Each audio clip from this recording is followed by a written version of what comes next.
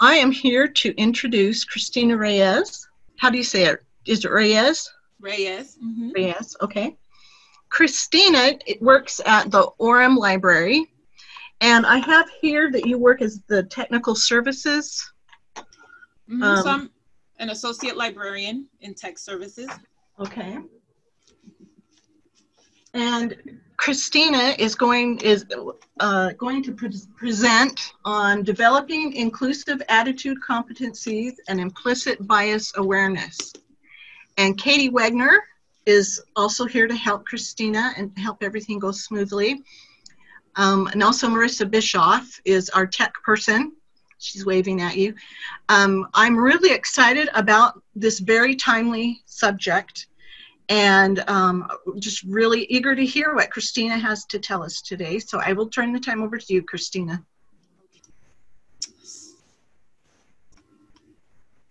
Well, I am very excited to be presenting to you guys. I know it is a very important subject, a little bit serious given the current circumstances that we're living through now.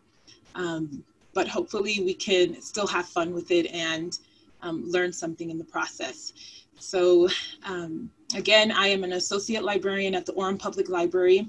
I am also the vice chair of ULA's Diversity Services Roundtable. I am, again, happy to have this opportunity to discuss implicit bias, how we as librarians can recognize bias in ourselves and work to correct them so that we can provide the best service to our patrons. A lot of you may wonder, why is it important to have this conversation? Well, the ACRL, in their article, Keeping Up with Implicit Bias, it states that the implicit bias we librarians have can negatively impact virtually all aspects of library operations if we do not take meaningful action to correct it. Unacknowledged bias saps librarian morale and effectiveness, as well as discourages patrons from engaging with reference services. Implicit bias impedes the services libraries offer to patrons. The key to providing meaningful reference services is to make patrons comfortable enough to share their research problems with a reference librarian. Minority patrons may not reach this level of comfort if a library's environment implicitly communicates majority culture. For example, students of color do not always feel fully welcome in a law school library where most of the students, most of the faculty, and all of the portraits on the walls are white people. It is incumbent upon librarians to actively create inclusive spaces given the whiteness of libraries' traditional culture in order to be welcoming to all patrons. Patrons who do not feel a sense of inclusion in a library setting will not seek out the assistance they need. To assist users most effectively, librarians need to be aware of our individual and institutional implicit biases and take the necessary steps to minimize the effects of those biases. Be familiar with the American Library Association's Code of Ethics, where the first section states that we, librarians, provide the highest level of service to all library users through appropriate and useful organized resources, equitable service policies, equitable access, and accurate, unbiased, and courteous responses to all requests. Additionally, Section 5 of ALA's Bill of Rights states that a person's right to use the library should not be denied or abridged because of origin, age, background, or views. We need to not only understand, but also demonstrate with our actions that here in Utah, our libraries are committed to serve all of our community members equally and provide the resources that meet their specific needs. The people that we serve are complex individuals with many different diverse identities. In other words, we are all diverse even within the social groups that make us diverse.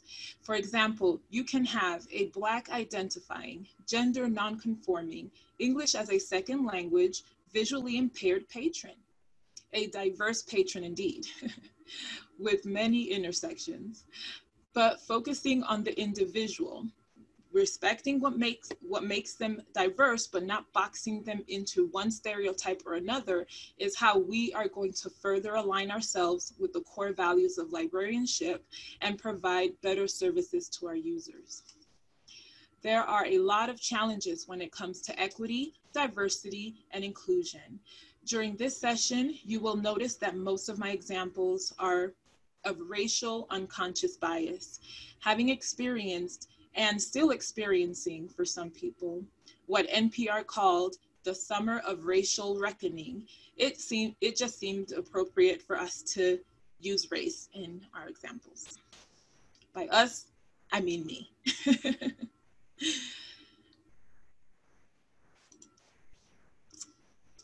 So after this session, I would like each of you to walk away or go away with an understanding of microaggressions and implicit bias or unconscious bias. I would like for you guys to start thinking about your own implicit biases, taking time to gauge your intersectionality. Think about the results of your self-assessment. Take steps to put into action some of the ideas for developing habits that combat implicit bias. Our first section is understanding your implicit bias / gauging your intersectionality. Intersections are the social groups that make up our identity. We are often the groups that we surround ourselves with. For example, some of us are part of the disabled or handicapped persons community. There's people in the homeless community, immigrant community. There's an incarcerated population. That in itself is a community. The LGBTQ plus or pride community. Senior citizens, elderly, that's a community. Ethnic minority can form a community. These are all different intersections or social groups.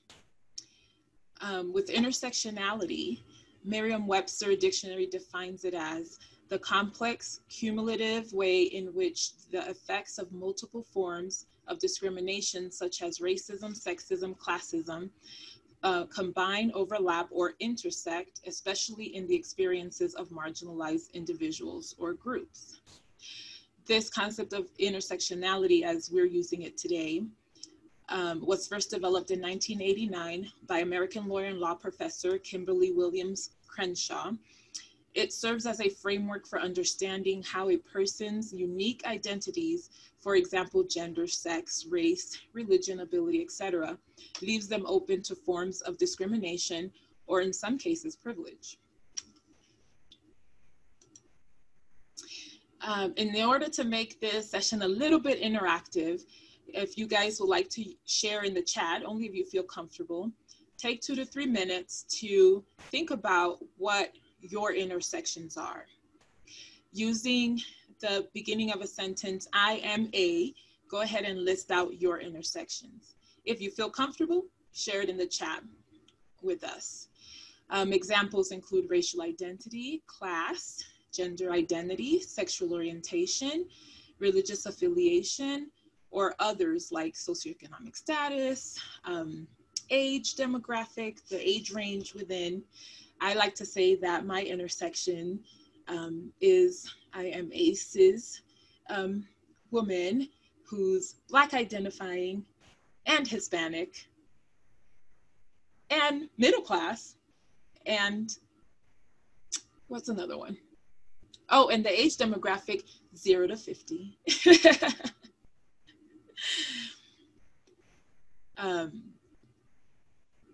Also, while you're taking a few minutes to answer that, I would like you to think about, are there certain groups that you have limited or no interactions with? For example, religious affiliation. Maybe you have little to no interactions with persons of other religious affiliation. When it comes to sexual orientation, maybe you have little to no interactions with persons from other sexual orientation. When it comes to racial identity, maybe you have little to no interaction with persons of other race identities or ethnic identities. These are good things to think about, and you can also list that out on your own.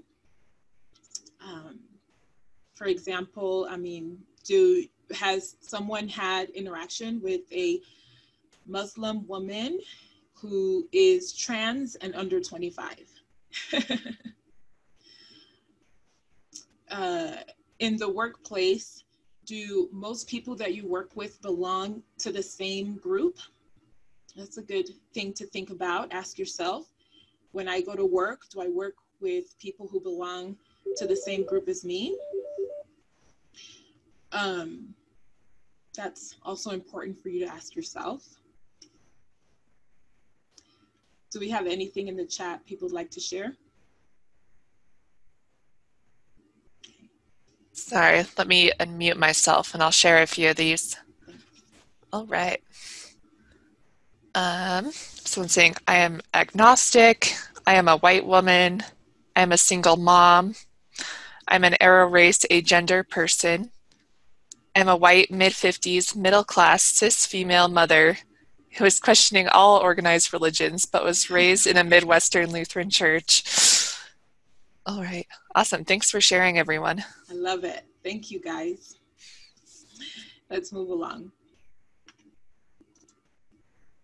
Section 2, microaggressions and implicit bias. Defining implicit bias. The Kirwan Institute at Ohio State University defines implicit bias as the attitude and stereotypes that affect our actions, decisions, and unconscious understanding towards or against a particular person or group. A person may endorse certain values and believe those values to be true, yet at the same time, the same person may also have an unconscious bias that does not align with their declared values. A common example is favoring familiar sounding names than those from other cultural groups.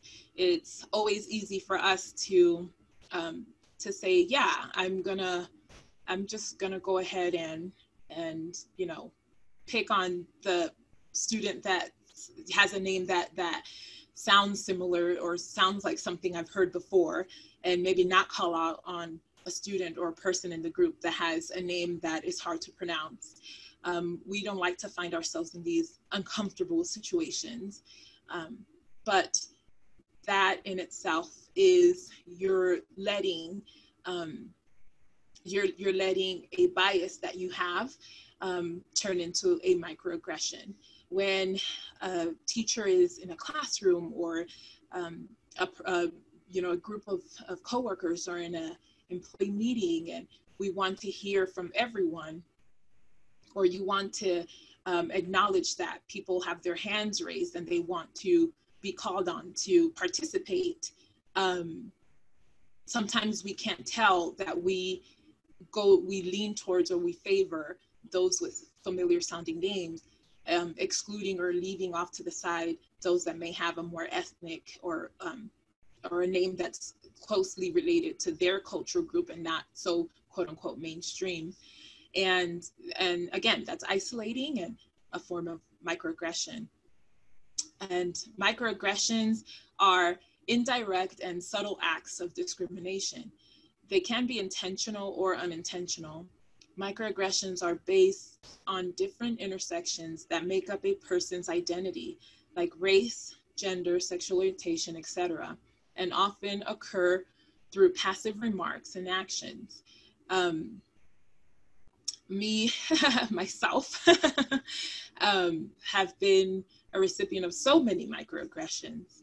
And for most of my life, I did not have the language. I did not know that what was kind of chipping away at my self-confidence, and what was affecting me in this very real way and lasting way was a microaggression, that there was a term for that. So if me, who is the recipient, the one that's living this chronic kind of, you know, disadvantage, I guess, this issue throughout most of my life, I can imagine there's so many people who are the perpetrators of the microaggression that have no idea that that's what they're doing, right? This is why, you know, there's so many of us here now sitting at this session trying to understand, trying to learn that maybe some of the things that we do can at the moment seem innocent or seem like it's just one isolated incident. Oops, I'm sorry, I didn't know. But we are learning that people throughout their years, with time, these things accumulate, and they stack up.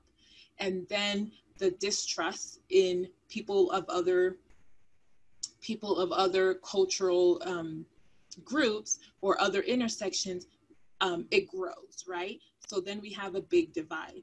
So since I am focusing primarily on race issues between white people, who tend to be the majority in most places in our country, some major cities, maybe they're not, but in a especially a special circumstance like Utah, white people tend to be, they may not know that tiny little microaggressions are accumulating, and they chip away at a person's confidence and their ability to trust people from the white community. A good example that I like to give is when you are, for example, a school librarian or an academic librarian or a public librarian, but you have a young child that he comes up to you, he or she comes up to you, and automatically you put them in a category of maybe he's son or daughter of an immigrant, or maybe he or she are themselves an immigrant, and then you're complimenting them on their English. Oh, you know, little Julio, you speak such good English, or something similar. Those things are not the first time that little Julio or little Julia has heard. It will not be the only time they will hear it, but as they grow into adolescence and then adulthood, it really has a long-lasting and destructive effect. It does not let them reach a point where they can trust and connect with people that are the perpetrators of that microaggression. And in this case, it may be a white person. Hopefully I'm making sense, but moving along. Let's discuss some examples of microaggressions. Definitely use the chat for comments and any questions that you may have. I'm going to pause between each example to give you guys a chance to participate. These scenarios and the theme, scenario, message, I adapted this from the article Racial Microaggressions in Everyday Life. I have at the end of the presentation resources page and reference pages that you guys can always look these up on your own. I picked 3 of many. They have many examples in this article that I think would be relevant and useful for us to discuss. The first theme, alien in our own land, when a person is assumed to be foreign born. The scenario, asking things like, but no, where are you really from? Or saying things that you may think are a compliment, like you speak good English, or even asking a person to use words in their assumed native language. The message that comes through in these types of scenarios is, you are not American, you are a foreigner. Anyone has had experience with this theme or scenario or microaggression they would like to share, whether as the recipient or the perpetrator? Even the perpetrator sounds so bad.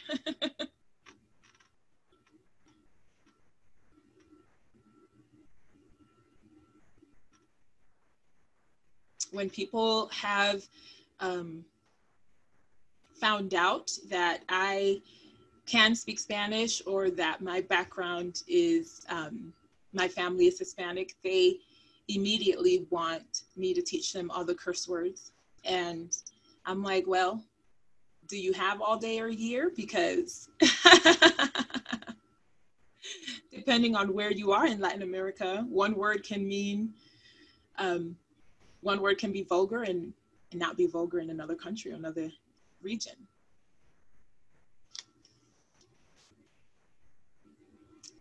Should I move along, Katie? Okay. So the second theme, assigning intelligence to a person on the basis of their race. Scenario.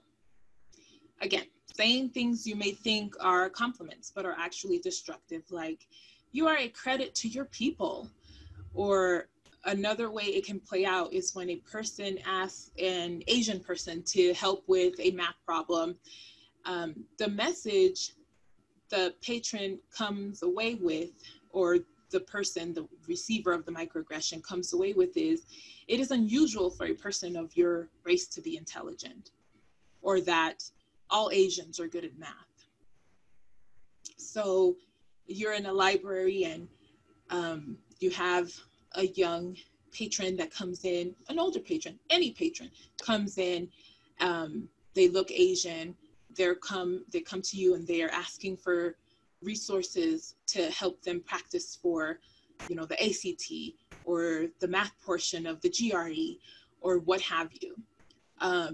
A look of, oh, like, you need the help, or saying something, oh my gosh, and you would think Asians are good at math, or little things like that that may come across as, oh, this is a joke, or a little look of surprise, like, oh, I wouldn't think you'd be looking for this, or anything like that.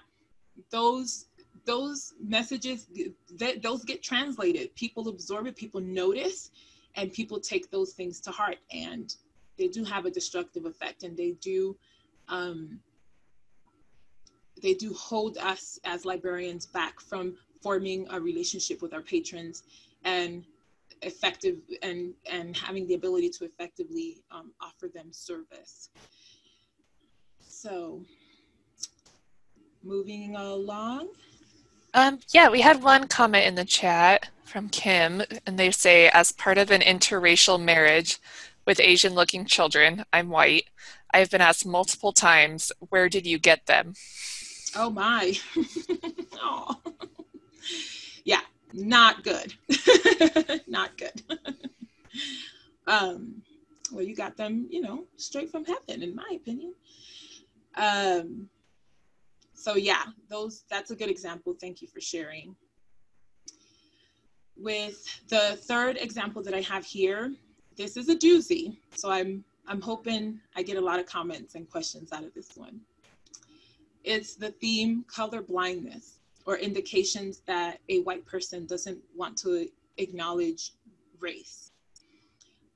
It can play out like things, someone saying things like, oh, I don't see color. There is only one race, the human race. These can also have damaging effects. The message is, the message this time is that you don't see or validate the person's racial or ethnic experiences. With saying things like, there is only one human race, is letting the person know that the dominant culture is the only one that matters. Now, bringing it down to us, what is the dominant culture? The white culture. There's many cultures within the white culture, but the American white culture. The idea, I'm trying to get an example that probably has happened with me, can't think one off the top of my head, but the idea of saying, oh, you know, I was raised to not see color. I treated all my friends the same. I looked for all my friends the same. It doesn't matter. But then with that same thinking, let's say that you want to have a gathering of your friends. Here's a good example. You want to have a pool party, okay? And you want to invite all of your friends, including Cristina, this one right here. And I show up to the pool party and I say, well, do you have a swimming cap that I can use? Because I forgot mine, right?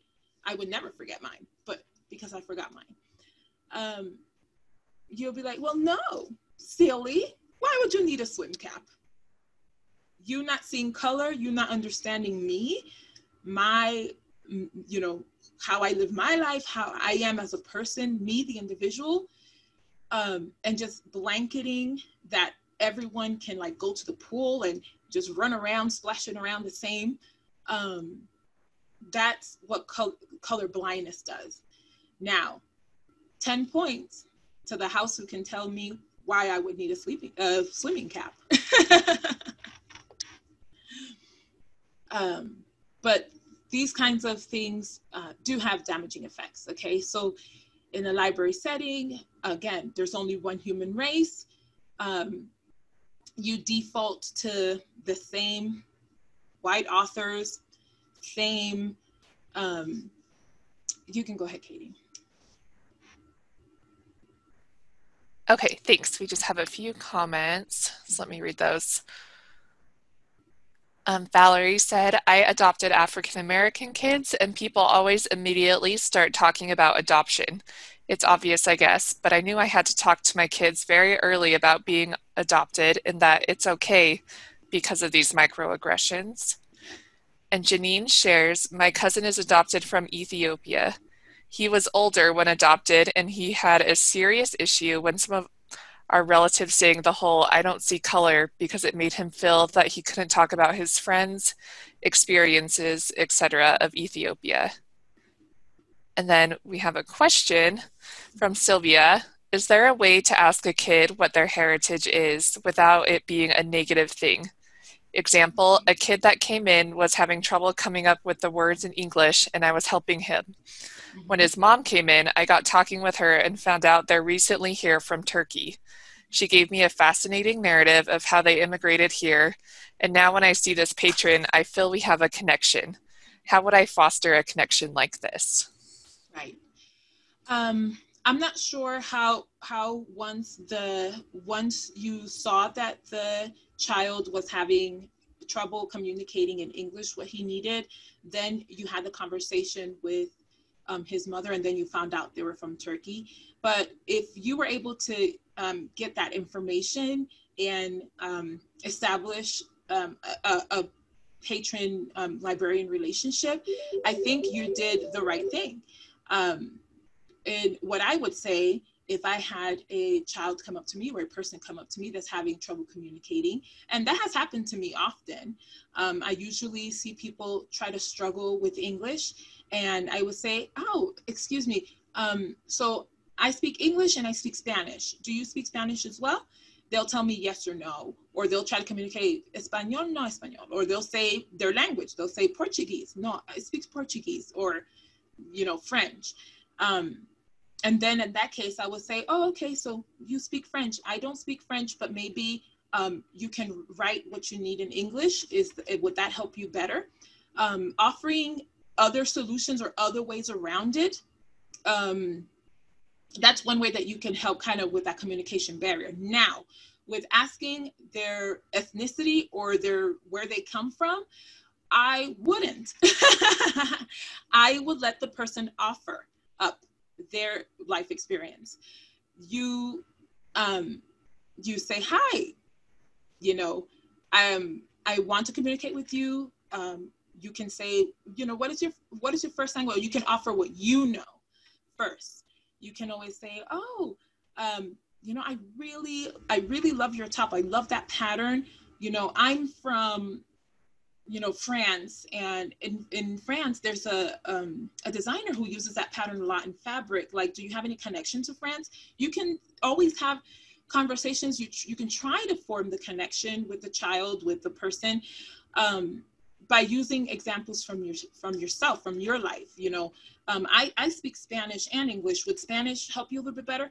But you don't want to make assumptions, and you don't want to say, well, where are you from? Or, oh my gosh, I really love that top. You know, where did you get that? Like, that's not an American thing. Those kinds of things really do come across differently. There's a different way that it can be received. So I would say, don't. You let the person that is of the ethnic culture, the different culture, offer up their cultural identity to you. Oh, and that gives me another one, you guys. I don't know how much time we have, but I have been a person who someone has many someones, but most recently, someone was trying to assign to me my cultural identity. I was explaining to a person that I identify myself as African American because I was born here in the United States. It's the only home I've ever known. But I am also Afro-Caribbean because my family is from the Caribbean.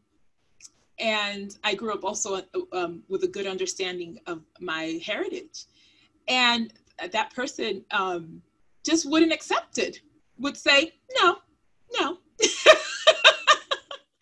You can't call yourself African American. And I'm like, why not? He's like, no, because your parents aren't from here. And it was quite an interesting exchange. So yeah, so we don't want to do that. We do not want to do that. Is that it, Katie? Moving along. Thank you. It's just a little quote that I have here.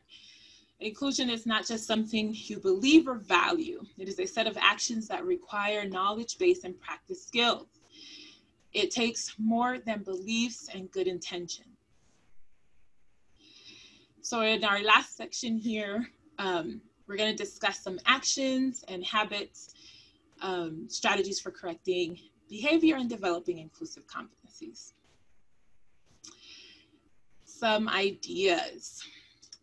What can we as librarians, we as individuals do to kind of combat this implicit bias, this unconscious things? Because I know we as librarians, we want to be inclusive. We want to have diversity in our libraries.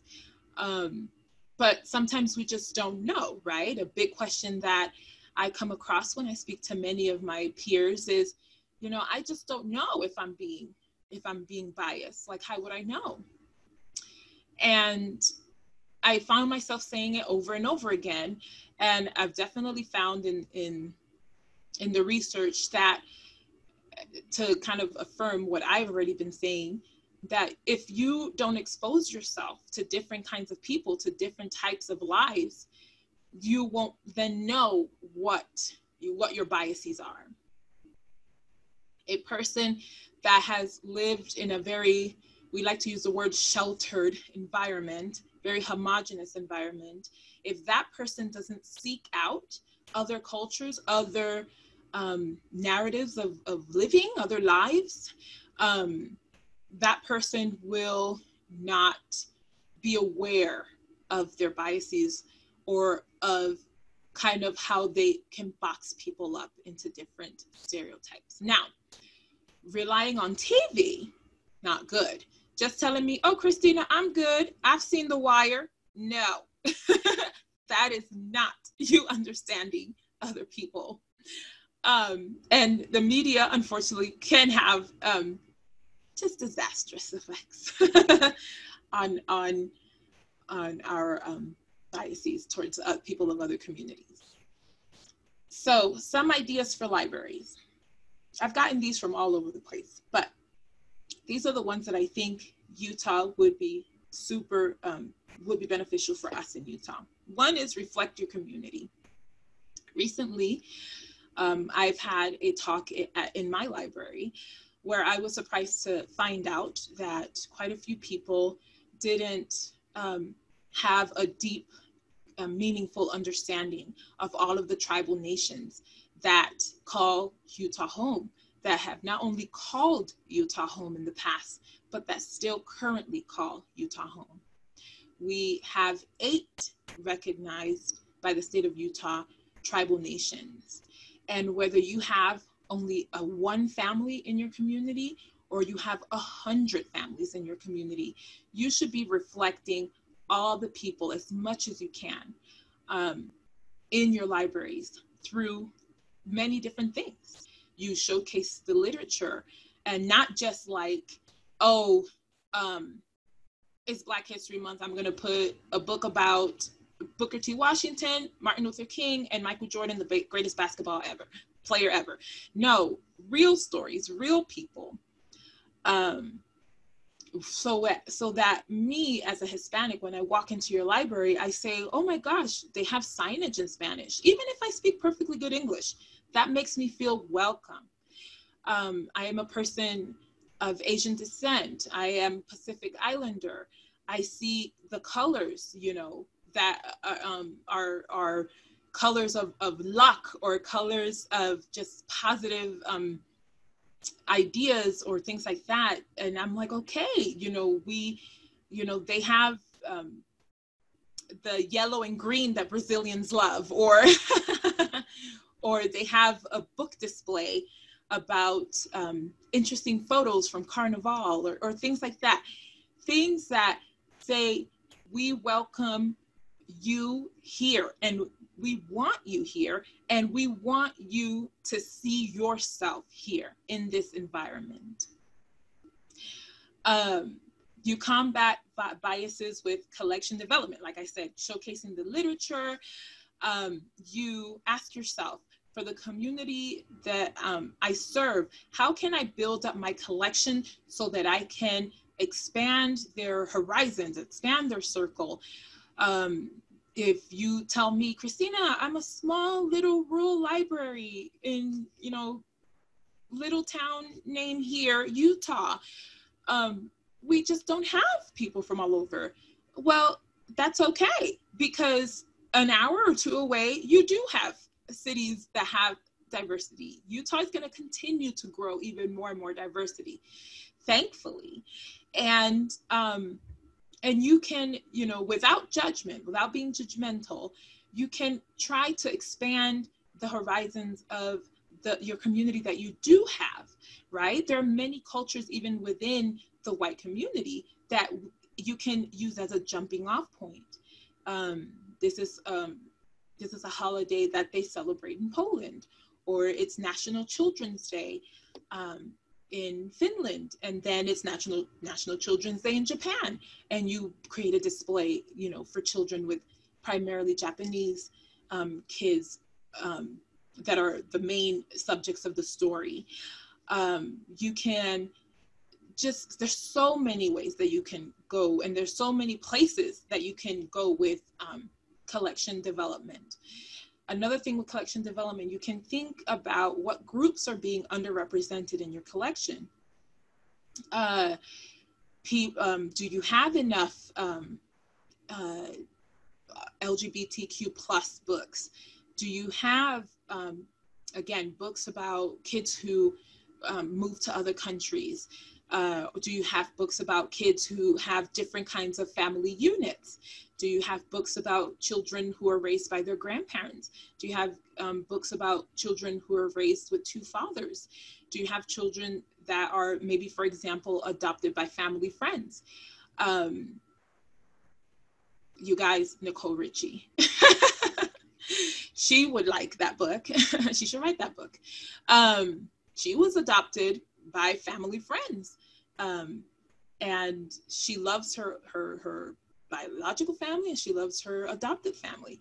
Like, she can go into a library, she can see herself in the books, in the resources, in what we have here. We don't want to take material that makes a caricature out of people's intersection, right? So you want to be mindful when also selecting for your collections. You want to also consider multi-intersection groups, right? Happens to be a Black child, happens to be a Black child with a disability.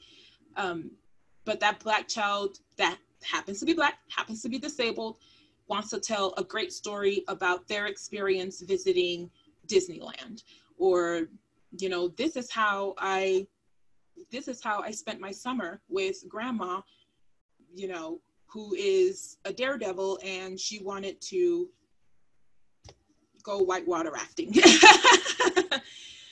Just throwing ideas out there. So ask yourself, are multi-intersectional groups reflected in my collection? You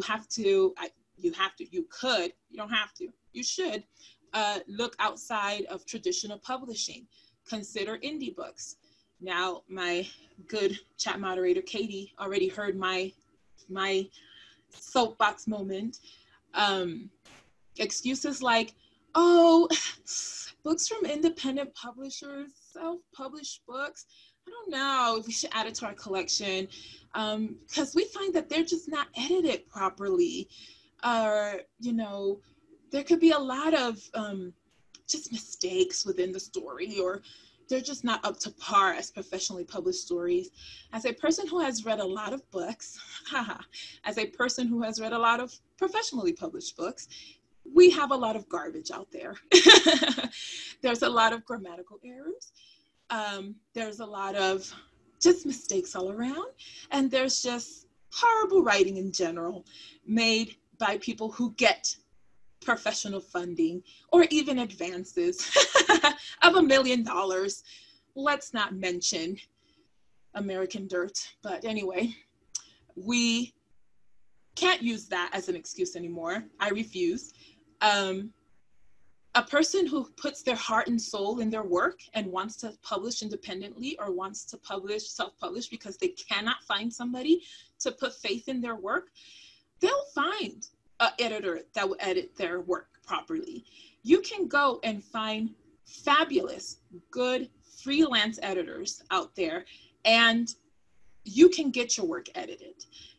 Another thing, you as the librarian, you as the collection developer, if you truly cared about really wanting them in your collection, you will take the time to actually read that book. We are all educated professionals. We can work as editors. We can reach out to these authors and say, I would love to add this to my collection, but can you fix these minor grammatical errors? You can be an advocate for these people that are trying to have their stories heard and deserve a place in our collection, whether or not a Macmillan, Hatchett, Ingram, I don't know how many publishers out there decides that their work is good enough. We already know that the publishing industry is dominated by white women who got their English degrees, who probably come from well-off families, who probably are not interested in pushing any other voices out there because they can sell enough copies by sticking to the status quo. We are not a retail institution, organization, at least I don't know, I don't think so. If anybody does work in retail, hello. So why are we worried about just getting what's popular in the sense of this generates more money, this was on the New York Times bestsellers? You can have that and other things. Go ahead, Katie. Tell me if I'm too preachy. Okay, we have a comment related to this and then some other questions in the chat that I can share as well, if you want me to, Cristina. Yes, please. So Janine said, this reminds me of the zines presentation given last week. Zines are usually self-published and are often created by individuals that are in the margins / minorities. It sounded like a great way to provide representation in our libraries. Awesome. And then I have a few questions. Do you want me to share those now or wait till the end? Yeah, you can go ahead. Okay. So Valerie asks, I'm haunted by the knowledge that my daughter in 3rd grade is encountering microaggressions at school that I'll never know about. Do you have any ideas about how to teach those on the receiving end how to cope healthily? Right. So when it comes to that, also exposing your child. So me seeking out books that are, the main characters are people who lived my life. So my coworkers can attest. I started working in the previous position that I had, and that required me to read some teen fiction. I'm not a huge fan of teen fiction. I was when I was a teen, but not as of late. But just so that I can have, so that I can do a review or whatnot, I read a teen fiction book, and I picked up With the Fire on High. And With the Fire on High is about a Puerto Rican American girl from New York, that as I was reading, even how they were describing her relationship with her grandma, her relationship with her friends, her relationship with her teachers at school, everything, it was like they were describing me. How she described, the smells of her cooking and ingredients and things like that, is like I was in the kitchen cooking. And I saw myself in this book. And that is kind of the best advice I can give you, is expose your child to people that are like them, so that when they are the receivers of microaggression, they can know, oh, that's just one person's opinion, or, oh, that person just doesn't know me, but I do know who knows me. And, it may not be a person that is right next to them because of where they live, but it's definitely in the friends that they make through books. My son and daughter we live in a very homogenous community, and they seek it out in the movies that they read, in the books that they read. My daughter, with her lovely lionesque afro, when she saw A Wrinkle in Time, and the girl trying to navigate the jumping or whatever it is that they do with that glorious afro, she loved it. She loved it. She saw herself in it. That's the best advice I can say. Definitely, you don't want to kind of like come back at the perpetrator of the microaggression negatively, because again, and especially if it's a child, they probably aren't aware that they're doing it. It's unconscious. Go ahead. Okay, we had one other comment from Wanda saying, I'm haunted by the library staff that believe this is all a media fabrication and they have an MLS. I wish I knew how to convince them this was real. Yeah. I do know, I was at one of it's a webinar series that the New York Library Association is doing on racism in libraries and how to combat racism in libraries. And one of the panels at one of the webinars a couple of weeks ago said that when it comes to getting up, there's a level of you wanting to know, of you wanting to accept it, that there's so much choice in this, that if you encounter librarians or organizations that don't want to, they choose kind of not to learn or to listen or to accept that these things are real, like that's a whole different other conversation. Like it's not this, everything that I'm discussing with you right now, everything that I'm presenting right now, are for people who may not understand, but want to understand. So there's a level of choice there that we can't force upon anybody, unfortunately. So I already talked about looking outside of traditional publishing. Another thing is think about what you, the librarian, are reading. I can tell you that I've read a lot of too much books of predominantly white characters, all the Jane Austens and so many romance and so many teen books, and that, but can you say that you've done the same? You're a person, you're a white male who tends to like action-packed books, but will you pause for a moment and say, hey, I'm going to think about a woman's experience and seek out a book that can give you an understanding of that, and say, okay, you know, I'm gonna take the next 6 months and read only books written by women about women. Or are you, again, you want to think about a different culture. This is the African-American experience. I'm going to go ahead and take 6 months, and I'm only going to read books about the African-American experience written by African-American authors. That's good. That is also going to help you challenge yourself to read something different. Diversify your network. Also, at one of these webinars with the New York Library Association, they gave this as a bit of advice. Get to know people from all walks of life. How can you combat implicit bias? How can you open your mind so that you're noticing, oh, maybe I shouldn't say, you know, the word cripple, you know? It's because you're expanding your horizons. You're getting to know people with different abilities. And you then would say, well, you know, I know my friend Nathan would not appreciate if I use that word. Or I know that, you know, my friend Clara, you know, she doesn't consider herself that, because she can do anything that anyone with all their 4 limbs intact can do. Yes, diversify your network. As librarians, it's so difficult. There's so little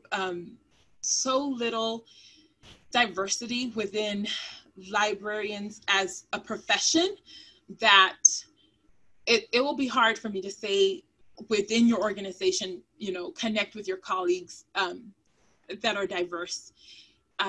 We're looking to change that, right? We want to keep our profession growing. We want to see our profession continue to be diverse. So you can get involved with things like the Diversity Services Roundtable with the ULA, and you can go to conferences and you can talk to students and you can say, yeah, I am going to take some time and mentor someone that is probably questioning what they should do after college, and maybe they want to pursue an MLS or MLIS. And that way you can also get to know the person as a person. You get to know their level of intelligence, their level of passion. You get to see that kind of point of view, the framework with which they're coming into the profession is actually invaluable. I have heard it that my insight has been really good. Don't know how true that is, but I'd like to think that it has, because I do see things a little bit differently than a lot of my colleagues. Get a LinkedIn account, use that LinkedIn account. I'm on LinkedIn, hey. When the slides are posted, feel free to reach out to me. Now you can say, I know a Black librarian in Utah. I'm sure there's like another one of us, isn't there? There's like 3 of us. Yeah, I don't know if anyone has any other ideas they would like to share in the chat. But while you do that, I want to tell you about the Sancocho for the Soul. So if you see the graphic here, this was back in April, in the middle of the quarantine. Everybody stay home, self-isolate. This is a graphic artist from New York City. He's a Dominican American, and he decided to go ahead and have a great Zoom party, and he called it Sancocho for the Soul, a cozy communal experience. So what happened? We all got the Zoom link, and we all were to turn on the video and mute ourselves, because he was going to serve as DJ, or he had a DJ. And he had music going. And if you guys know anyone from the Dominican Republic, we're a lively bunch. And a lot of salsa and merengue and just lively music. And everyone had their camera pointed to like what they were cooking in the kitchen. So it was like we were all cooking together from all over the country. And it was fabulous. I was dancing in my kitchen. I was chopping the vegetables, chopping everything up. People who know me personally know that I love to cook. And I was, you know, showing everybody in the chat was hyping everyone else up, was saying, oh, I know what you're cooking because you pulled out that seasoning, or oh my gosh, you know, the garlic is coming out, yay. You know, we were just it was just such a joyous thing. So imagine your library taking that very expensive Zoom account and saying, we're going to use this with our patrons, and we're going to have, you know, a virtual book club party, or we're going to take 1 hour and have all the teens log on, and the teen librarian is going to show them how to make homemade butterbeer, or we're going to, you know, present something, I don't know, the Harry Potter of Asia, and like what their thing is, or there's so much that you can do. We can also have a multicultural potluck, virtual potluck. Hey, what are some foods from your country, from, you know, that you grew up with? You can open it up to the country, where, again, we try to say that we're so isolated, but we're not. One of the benefits of technology is that you throw that Zoom link out there, people will find you from all over the country. He's in New York, I'm all the way here. I found him just fine. I was there. 3 o'clock my time. Go ahead, Katie. Oh, we ran out of time. I'm not done. Yep, I was just giving you a time warning real quick. So I will jump back up. So sorry. So anyway, there's some ideas. I'm sure you guys have other ideas. I apologize I didn't get to it. I just go on and on. Just, you know, what have we learned? I refer us back to our takeaways page. Defining implicit bias, understanding that most of the time it's unintentional, but we can definitely take time to, you know, self-assess, go deep within ourselves and say, you know what, I would like to be more aware. I want to be a better librarian. I do want to adhere to the core values of librarianship. One last thing I want to leave you with are the words of Dr. Nicole Amy Cook, professor of information sciences at University of Illinois Urbana-Champaign. She says, diversity is not a trend, it is an imperative, and developing services and collections for diverse populations should be at the forefront of every library's priorities. We, Utah, we are a great bunch. We can do this. And thank you so much for your time. The slides will be posted. Definitely visit the ULA.org. Check out the Diversity Services Roundtable for more resources. I added resources to the end of the slides. You can download the slides later on. Thank you, everyone. Have a great day. Thank you, Cristina. That was wonderful. Really, really great.